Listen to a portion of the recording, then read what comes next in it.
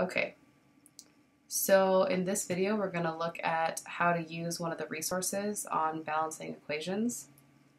It's from the University of Colorado Boulder.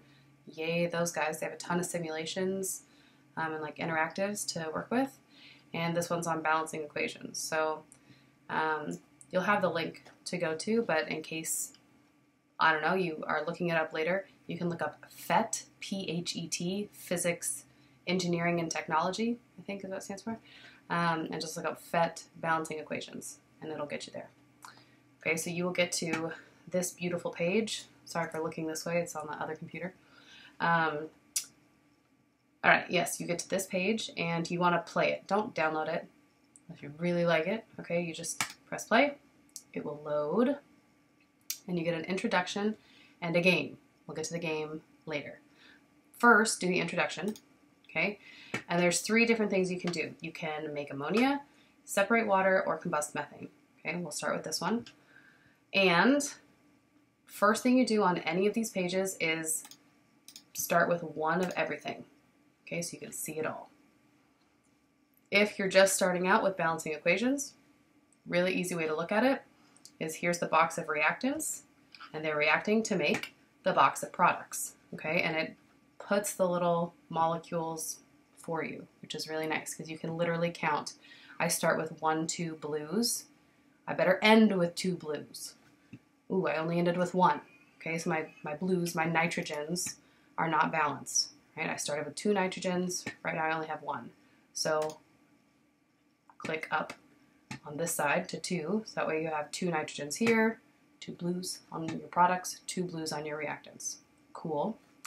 But your hydrogens are not balanced, right? You have 1, 2, 3, 4, 5, 6.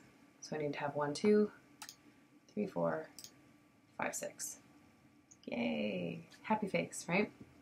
Okay, cool. Then you can separate water, do the same thing. Start with one of everything. Combust methane, start with everything, okay? And if you wanted to see some tools,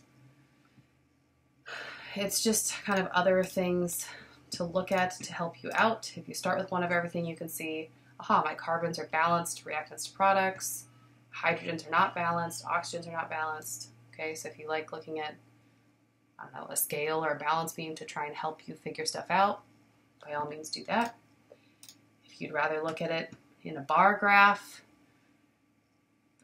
there's another tool for you. I honestly think it's easier to just have none, and then you don't have stuff crowding up your screen. It's just me. Okay, once you are done kind of playing with this and understanding how to do it, then you go to the game. Okay, 3 levels of the game. You got to do all 3. And after you do 1 full level, you can then press like next, and it will bring you to the next level and bring you to the next level. Okay, don't get out, and it loads again. Yay! So there's a good lesson, right? If you've started the game and you're like, oh, I'll come back to it, and you press back in your browser, womp womp, you'll lose all of your progress. So don't do that. Okay. Level 1, easy. Level 2, medium. Level 3, hard. Okay. So you might be doing level 1 thinking, dear Lord, this is super easy. And then when you get to level 3, it's like, this is the worst ever. Okay. Just show you really quickly. Okay. So it's the exact same thing as the introduction, right? The practice. But now you actually get scored on it. All right. So I'm starting with 1 sulfur. I'm ending with 1 sulfur. So sulfurs are balanced. I start with 1, 2, 3 oxygens, but I end with 1, 2, 3, 4 oxygens. That's a problem. So I have more oxygens on my products than my reactants. So if I click this up, I have 1, 2, 3, 4, 5, 6, and 4 over here. Right? It's getting crazy. 2 sulfurs, so let's balance out with 2 sulfurs.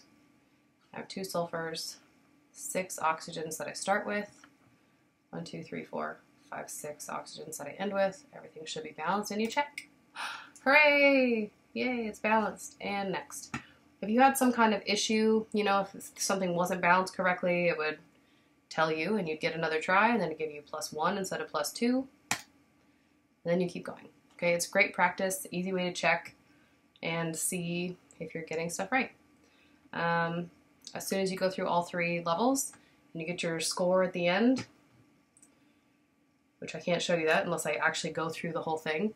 But you'll get your score. It'll have like, you know, it'll have all 3 levels and it'll show how many stars you got on each level.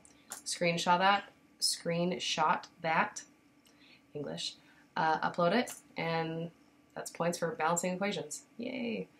If level 3 gets really tricky, do it again, right? You can replay these games as much as you want to get full points, which is great because it's good practice and, you know, it's always there. It's a good resource. So good luck and woohoo.